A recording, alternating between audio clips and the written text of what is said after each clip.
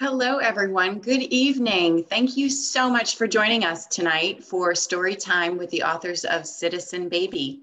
I am Ann Corfus. I am the annual giving manager at Prevent Child Abuse North Carolina, and I will be fielding your questions behind the scenes and helping with any technical support you may need. I do want to let you know that we're encouraging questions and comments for Dan and Megan, and feel free to use the chat button at the bottom as we will have a Q&A session in between each reading. This session will also be recorded and available in our library of events at the end of the week. So without further ado, I'm with Claire Veazey, who's the Director of Development at PCANC, and she's going to kick things off and introduce our guests. Claire. Thanks, Anne.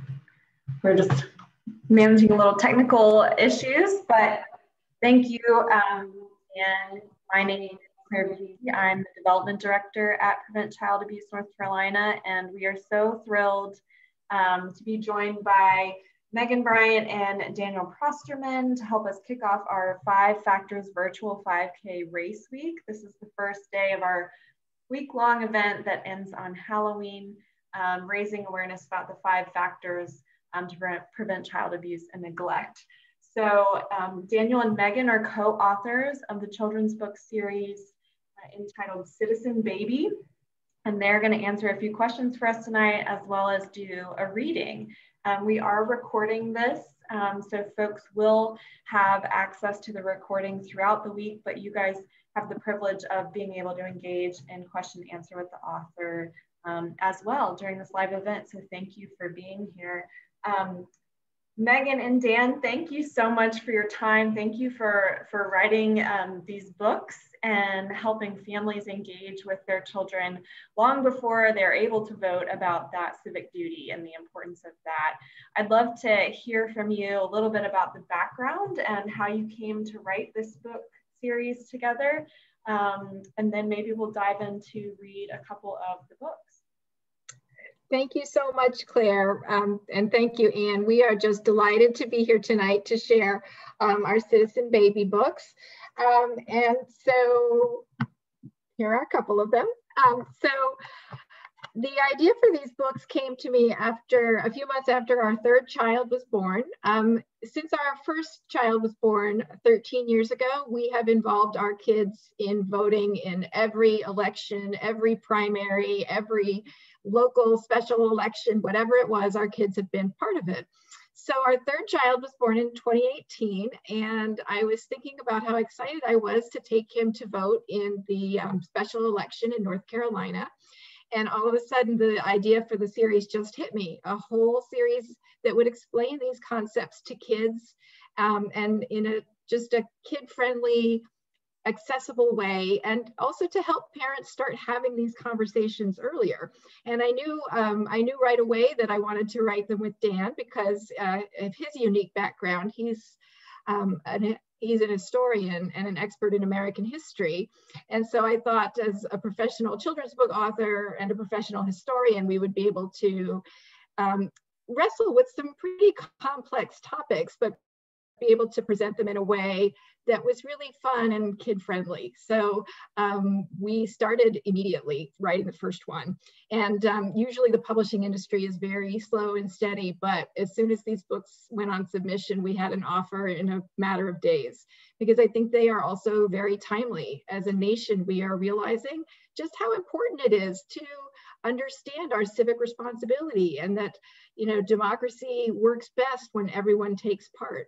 So the idea was really inspired by our youngest child, but also by our life as a family together and how we have incorporated our kids in our civic engagement ever since they were babies.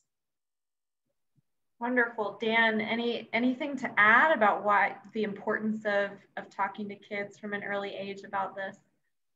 Oh, certainly. I'm as Megan mentioned, I'm a historian. I'm a history professor at Salem College, And for decades now, I've been working with students in the classroom, from usually in the high school to college level, thinking about issues related to electoral systems, voting rights, democracy, and the like. And I've written for academic audiences about democracy, but I've always found it a fascinating challenge in the classroom to try to take some of the most esoteric, difficult, complex topics related to, say, the Constitution, related to how our democracy works, and try to break those down in a way so that really any audience is able to pick out exactly what's going on, and then more importantly, how they're able to participate. And I think Megan and I from the start saw this as a way of encouraging people to engage with systems that may seem a little intimidating at first, particularly for younger people, and trying to find ways to make them approachable, make them interesting, and enable those early conversations to start between parents and caregivers and siblings with younger children, so that they grow up being fascinated and wanting to be engaged with our voting process. That's wonderful. And for those of you who don't know Megan and Dan, they not only are co-authors, they are married. So I'm curious if you guys would like to comment on what is your process like for writing a book together? Well, with 3 kids, our biggest obstacle was finding the time to do it. So, you know, as parents, you know, you grab every nap time, every early bedtime that you can, every 10 minutes here. There were several times when we were working together in the summer where we would take the kids to the splash pad and have the laptop several feet away, you know, so we could keep an eye on them, but also be writing at the same time. So we truly just grabbed every minute that we could. And somehow they all got written. Yeah, and really just taking it topic by topic, page by page, here and there, you know, in the hours we could piece together here and there, and trying to make it work. But it was really fun to see these come together. Megan, would you say over a period of a couple of months, or what would you say is the timeline for that? Yes, it was interesting because there was a lot of overlap.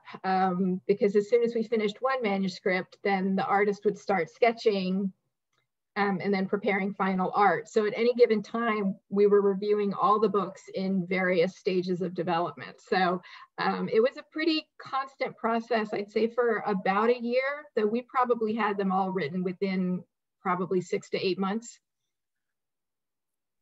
And we're going to be highlighting 2 of those books this evening, but how many total are there in the series? There are 4 books. We have My Vote, My President,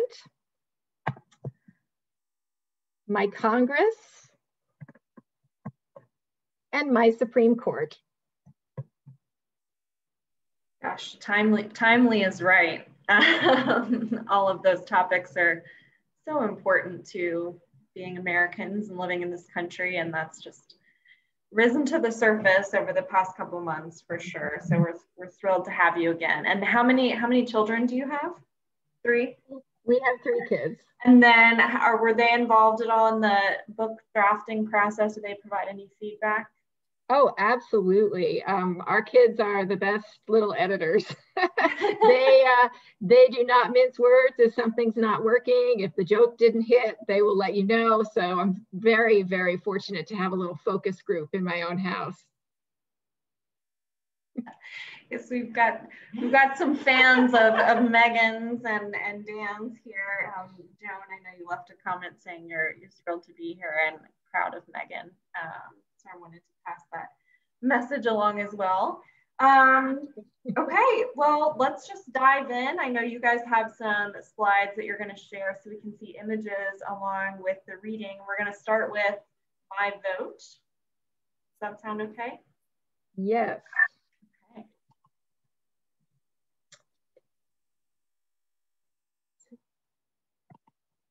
My Vote. Citizen Baby knows a thing or two about voting. Studying the issues is a great place to start. It's important to meet the candidates if you can. They love kissing babies. When there's a town hall, you have to show up, even if it's past your bedtime. Candidates need to hear your voice. Don't forget to register to vote, then help your friends register too. Now it's time to get to work.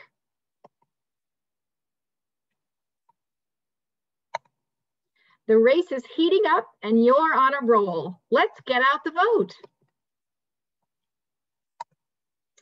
Phone calls to voters are almost as important as phone calls to grandma and grandpa. At last, election day is here. Don't let bad weather, long lines, or a busy schedule keep you away from the polls. It's your chance, your choice.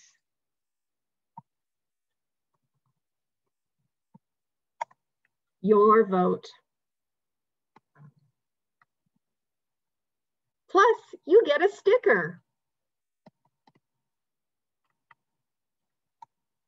After voting, you have to wait for the results. Waiting is never easy, but win or lose, you can be proud of doing your part. Citizen Baby knows that every election matters and every vote counts. Now let's do it all again. The end. That was wonderful. We got some hand claps from the Aaron Woods clan over there. Good to see some little faces. So what are some of the ways that you guys as parents have engaged your kids and getting them excited about elections like this one? Yes, okay, I'll go back to screen sharing and see.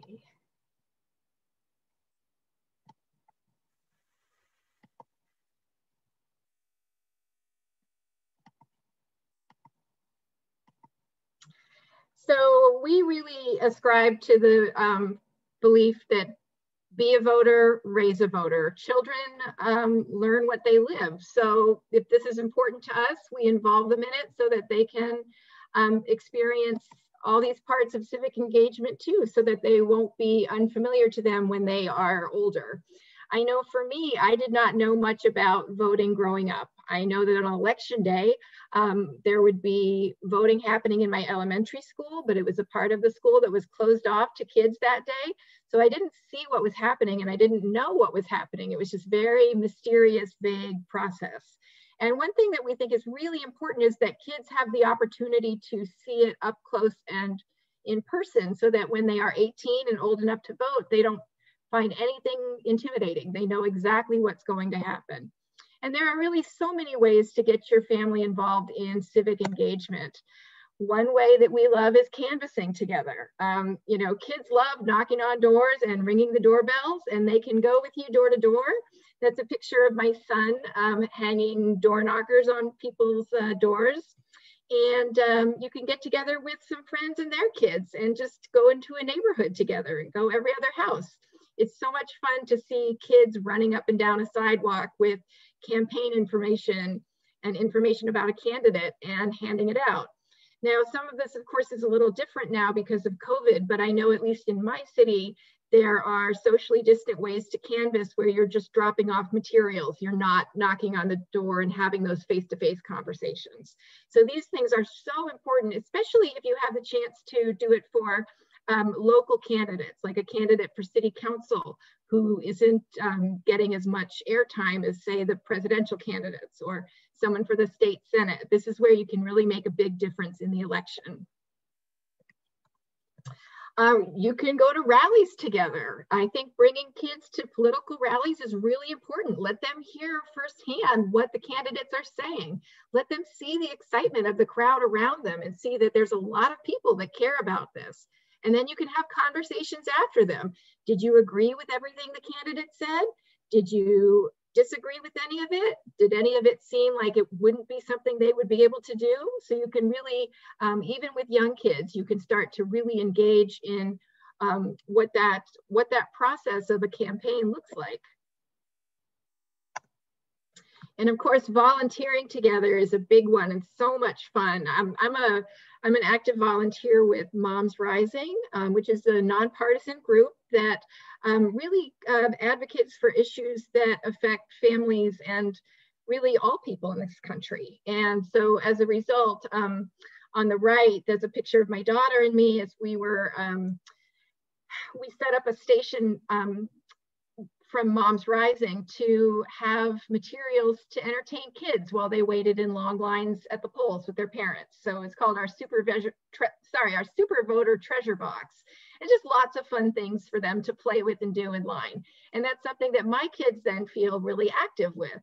So a lot of times you'll find in your community, there's get out the vote rallies or parades or fun days at polling stations. And that's what my son and I on the left were doing. We were helping to organize a get out the vote rally. And that's something where kids can feel so useful and right in the thick of all the excitement. You can poll greet together. And this one is such a big deal. This is so important. This is where you go and you are handing out literature for the candidates you believe in at the poll itself. And there will be greeters there from both sides of the aisle. But what I have found is to have children involved in that just makes everything a friendlier experience. I have seen so many voters who look frazzled or worried or anxious start to come up. And when they see kids or a baby, they smile and they feel like more at ease.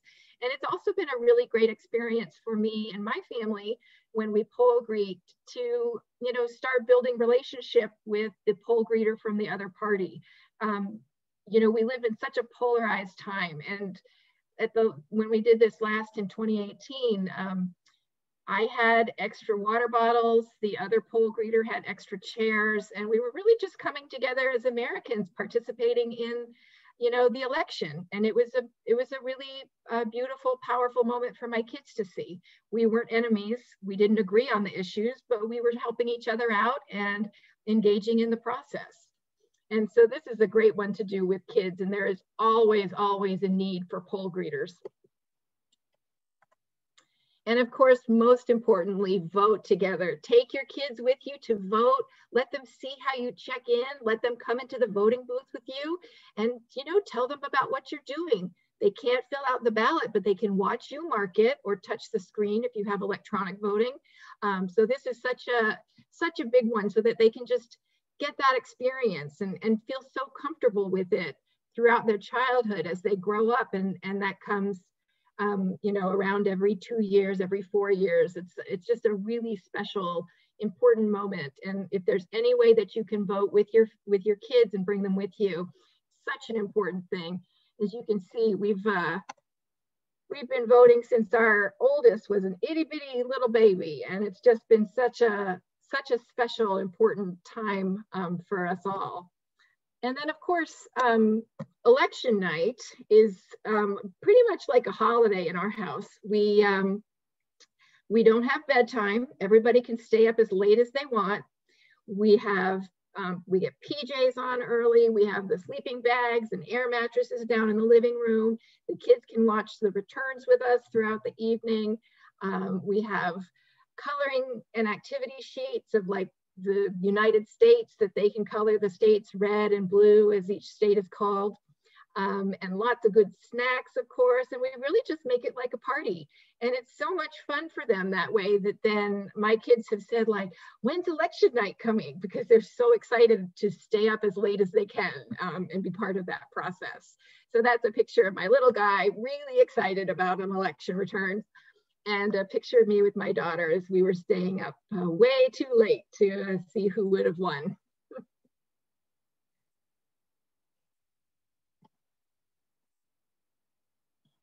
Man, your children are adorable. Just as an aside, totally unrelated to civic duty. And they look like each of you. They're so cute. And I just love the idea of making it special, making it something to look forward to. It's not a drag or something you have to do. It's something to be excited about and to celebrate. So I'm thank you for sharing those ideas and for showing pictures too. I think it helps kind of make it real and make it seem possible for families with little children. So thank you. Thank you. We did have another comment. Someone else commented that just a great model for other families who might have felt like they couldn't include their children or may not have thought of that before. And that's just a great creative idea.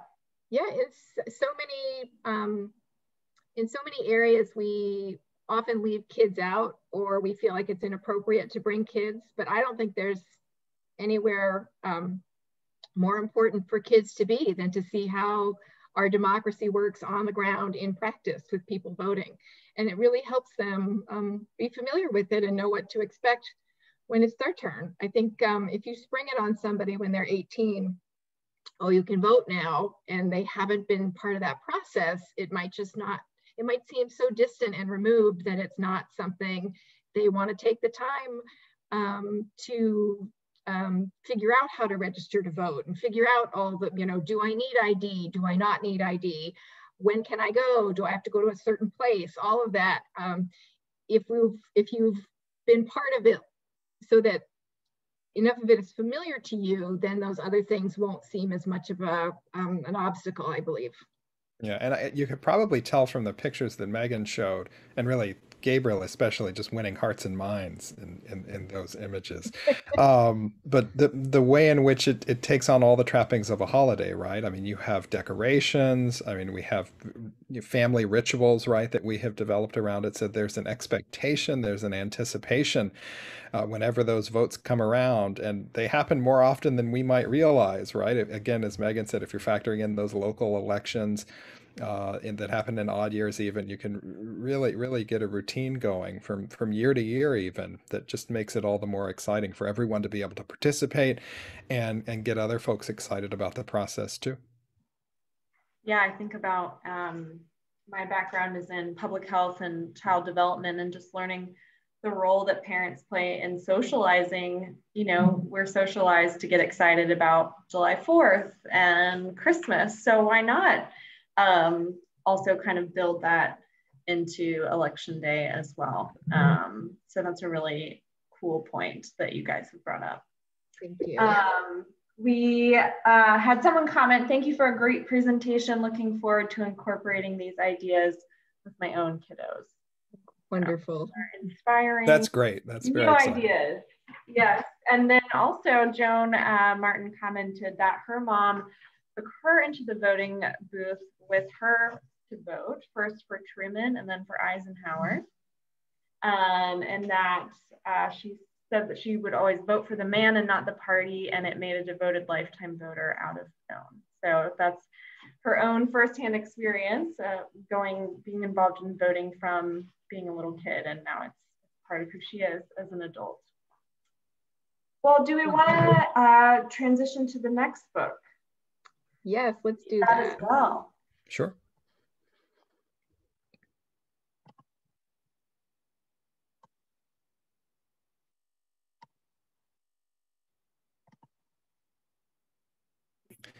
All right, this is Citizen Baby, My President.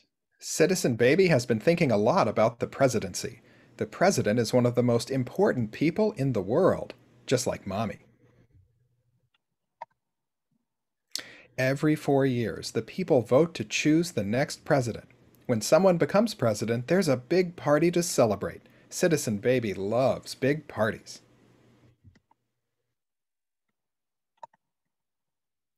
Daddy says the president lives in a special house called the White House and flies around the globe in a special airplane called Air Force One.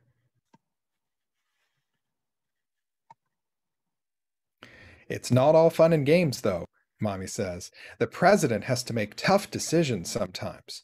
Citizen Baby knows what that's like. Every day, the president's schedule is packed with meetings, phone calls, speeches, and other important business. Citizen Baby can relate. The president isn't the only one who works late into the night. Mommy says that sometimes the president has to handle tricky negotiations. Citizen Baby does too.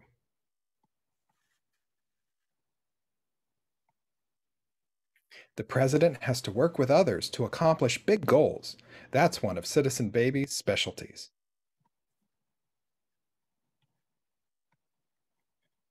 Why does the president work so hard? For the people, of course.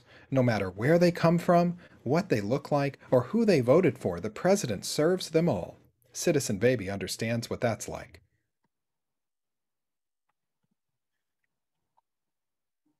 In some ways, Citizen Baby and the president are a lot alike. They both learn and grow on the job, and they both can become leaders who inspire the whole world.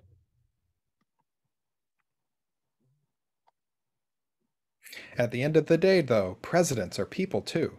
They eat, sleep, and have big dreams, just like Citizen Baby.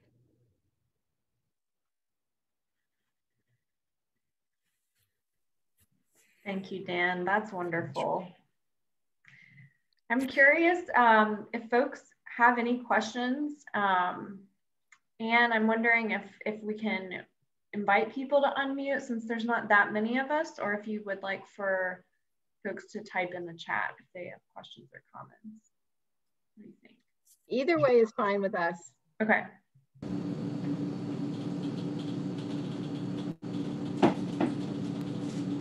Hi. Hi. Hi. Hi. Thank you for coming. It's pretty cool, huh?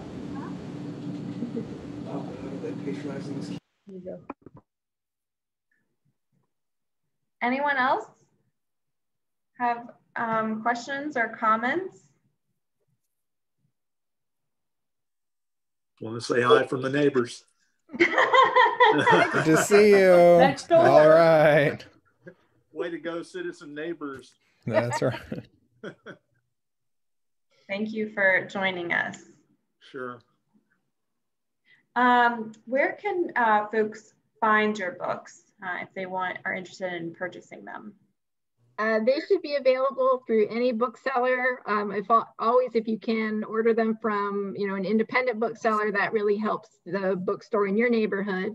If you would like signed copies, you can order them from Bookmarks, the bookstore in Winston-Salem, North Carolina, and Dan and I will be happy to sign the books for you. But of course, Target, Barnes & Noble, Amazon, they are available widely. Wonderful. Joan commented, I love the bit of hidden humor for the adults reading to their children, having the president's dilemma be between a rock and a hard place. Yeah, we had fun with some of those spreads and trying to figure out how we could arrange certain elements. And it's funny because I think, Megan, you probably agree. I think in many cases, we sort of knew that the issues or the specific topics or actions we wanted to get out, preparing posters or trying to get out the vote through canvassing, things like that. And then I remember for the president book, we had some specific ideas about, things that a president does. And then the challenge was trying to figure out how we can put that into a relatable format for something that a baby or a small child would do, right? Such as fighting with the toys, which is one of our favorite spreads.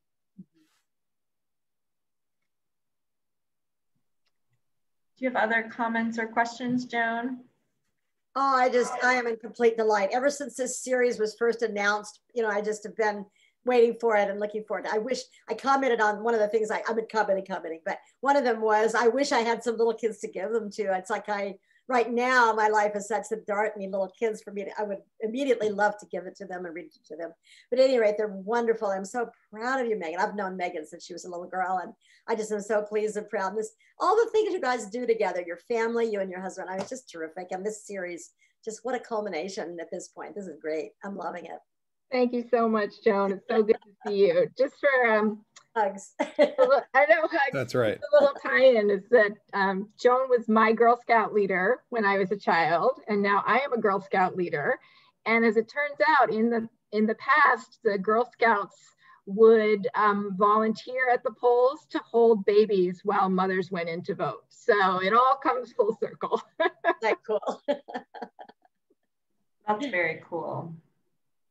And for those of you who aren't familiar with our organization, Prevent Child Abuse North Carolina, we've been around for 40 years. We're a statewide organization really focused on making prevention a priority in our state and making sure that local communities have the knowledge, skills, and support that they need to prevent child abuse and neglect at the local level. So we were thrilled when Megan and Dan got back to us and offered to have this event as a part of our 5K as an organization. We not only have had to pivot because of COVID, this 5K is typically in person, so we kind of had to get creative with that, and then also finding ways to find meaningful content for folks when we all have a lot going on, including the election. And so this was a great opportunity to kind of provide new content that is family oriented and keeping kids in mind, and really central to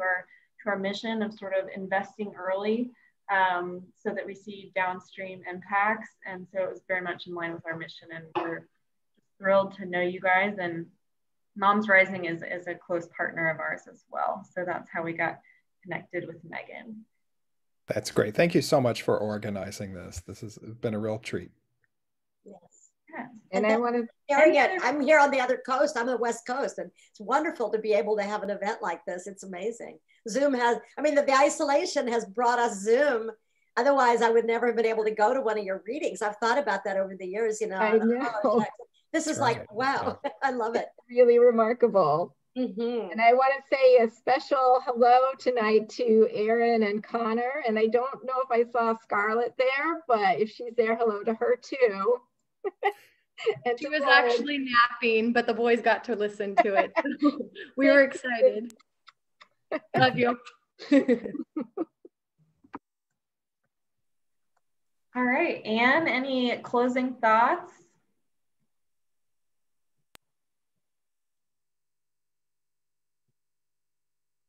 I wanted to thank you all for joining us, and thank you, Megan and Dan. Thank you so much. Thank you so much. This is great fun for us. Thank you again. Wonderful. And thank you for all you do for our children and families. Absolutely. Yeah. Thanks so much. Thank you. Have a wonderful rest of the weekend. Take care. Everybody stay safe. Stay safe. Take care. Bye-bye.